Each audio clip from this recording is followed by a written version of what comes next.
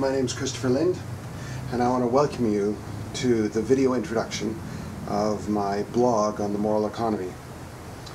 This is the May 2009 column, What's Fairness Got to Do with It? This column talks about the values of the moral economy and uses as the illustrations the recent events related to the economic crisis. There's a common idea that morality has nothing to do with economics. And this is an idea that's driven most of the policy discussion about economics for the last 30 years anyway.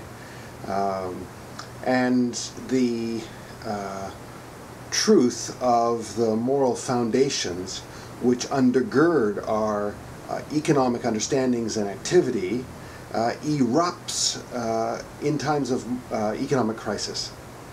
And they're expressed in situations like workers in France kidnapping factory executives when the executives are trying to lay off workers.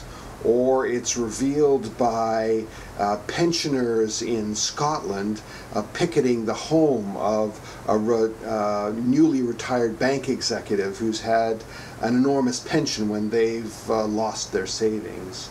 Or it's illustrated by activists in New York organizing bus tours of the homes, the expensive homes of wealthy executives in Connecticut.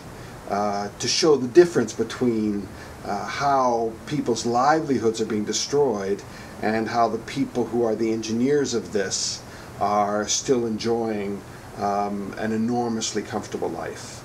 These events illustrate the moral standards that we expect to be applied to our economic affairs. And so this column deals specifically with the moral concern for fairness. What's fairness got to do with it? I publish the moral economy column in the Western Producer, Canada's largest farm newspaper, every 6 weeks. I also publish it on the internet through this website and by email. If you'd like to receive a copy of the moral economy column whenever it's produced, just send me a message to office@christopherlind.ca and I'll add you to the list. I hope you enjoy the column.